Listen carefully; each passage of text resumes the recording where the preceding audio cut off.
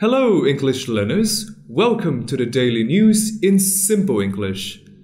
The number of white rhinos has increased 340 times thanks to a conservation park or a park that protects animals in South Africa.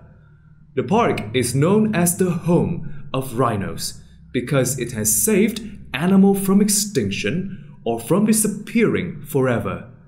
Rhinos have been hunted because their horns can be used to make traditional medicine in Asian countries. The poachers or illegal hunters moved to the south of Africa after most rhinos in North Africa were hunted and killed. Now the park uses new technology to help them find poachers. Cameras are set up and send photos directly to the center of the park. People at the center can now know exactly where the poaching happens. They use helicopter to reach the area very quickly, in only 8 minutes. Before the technology, it took 2 hours to reach the place, and it was too late to save the rhinos. Rangers said that before, they were losing 10 to 15 rhinos a month.